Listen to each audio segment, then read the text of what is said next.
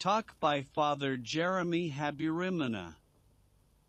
Jesus Christ will be announced freely until the consummation of the times.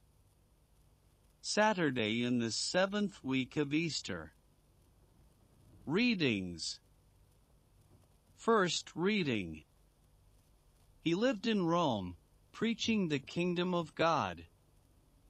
Reading the book of Acts of the Apostles 28:16-20. 30-31. When he entered Rome, Paul was allowed to live by himself, with the soldier who was guarding him.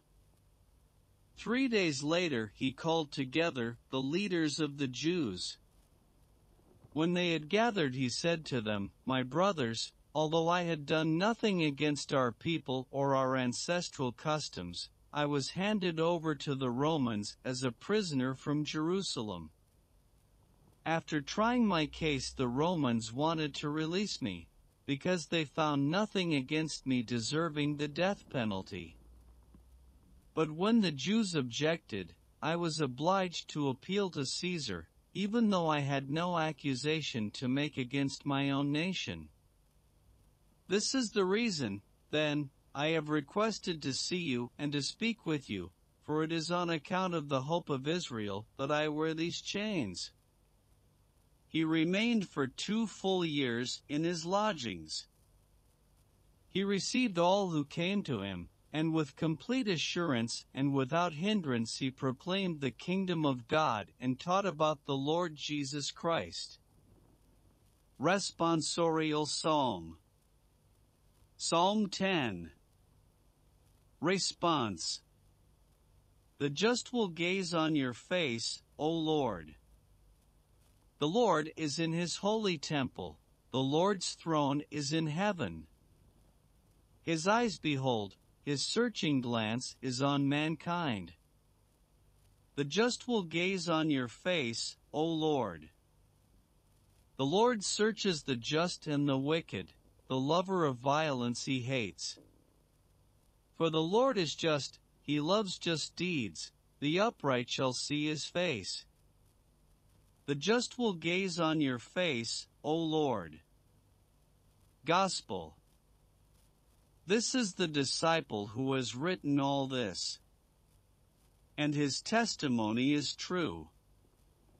A reading of the Holy Gospel according to John 21:20-25. Peter turned and saw the disciple following whom Jesus loved, the one who had also reclined upon his chest during the supper and had said, "Master, who is the one who will betray you?" When Peter saw him, he said to Jesus, "Lord, what about him?" Jesus said to him, "What if I want him to remain until I come? What concern is it of yours? You follow me." So the word spread among the brothers that that disciple would not die. But Jesus had not told him that he would not die. Just what if I want him to remain until I come? What concern is it of yours? It is this disciple who testifies to these things and has written them, and we know that his testimony is true. There are also many other things that Jesus did, but if these were to be described individually, I do not think the whole world would contain the books that would be written. Talk. Dear brothers, he who calls each one by name to follow him, he who loves all, seeks his salvation and gives himself up to save each one, he who takes care of them, he who gives them freedom of expression and pushes them to talk about him, Jesus Christ, our Lord, our love, our joy, our peace, our greatness, our glory, our beauty, comes before us through his word to continue leading us lovingly to his glory. In the first reading we see Paul imprisoned in Rome. He is not ashamed of his chains, but continues to announce his love, proclaiming his love, Jesus Christ. The love of Jesus Christ is a wonderful thing.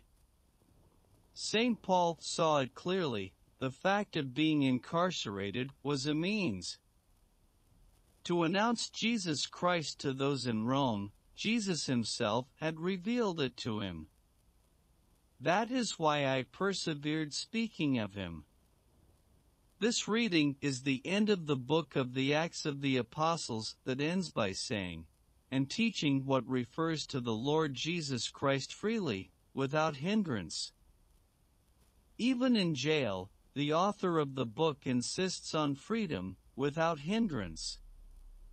Because despite being in jail, if one is a Christian, one is free to express oneself, to love, to forgive. No one can block your Easter joy. St. Paul was full of all that, so he spoke freely announcing the Liberator, Jesus Christ.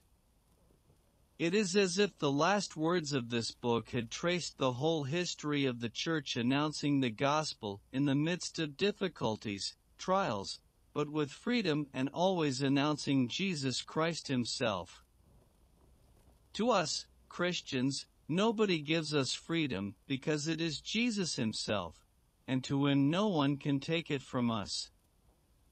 Although they imprison us, they cannot arrest him. He is the victor of death, who came out of the grave.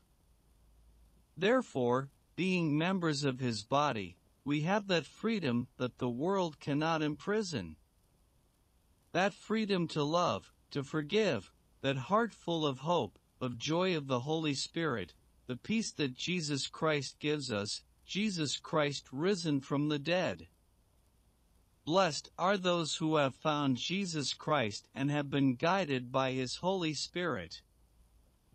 At the end of the Easter season, it is time to ask Jesus Christ that all the gifts we have received in Easter be for us a pledge of eternal salvation, not only for us, but also for all the people we meet. That, like St. Paul, we are an instrument of proclamation of Jesus Christ for all we meet. Jesus Christ calls us to do it as he called John and Peter, "Follow me." Jesus Christ ends this Easter time by saying, "Follow me." On the path of life, on the path of peace, on the path of mercy, on the path of freedom, on the path of true joy, on the path of glory, on the road from death to sin, on the path of Easter glory. Follow me. May the Holy Spirit awaken us so that we follow him. Jesus Christ, our freedom, our joy, our love. Come, Holy Spirit. Glory to you, Lord Jesus. Immaculate Heart of Mary, protect us. Our Lady of Carmen, pray for us. Jesus Christ be praised.